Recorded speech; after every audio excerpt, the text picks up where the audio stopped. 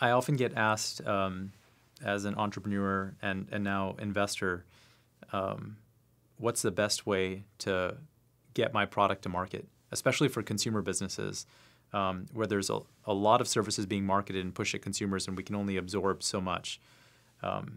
And as a result, what happens is that companies spend a lot of money through conventional advertising channels in order to get to consumers.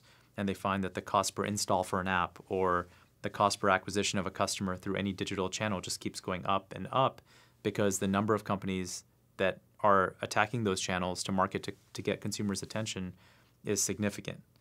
And so what I recommend that every consumer-focused startup do is step back and don't think about marketing channels. Start thinking about signal to noise. How much noise is out there and what type of signal do you have to penetrate the noise?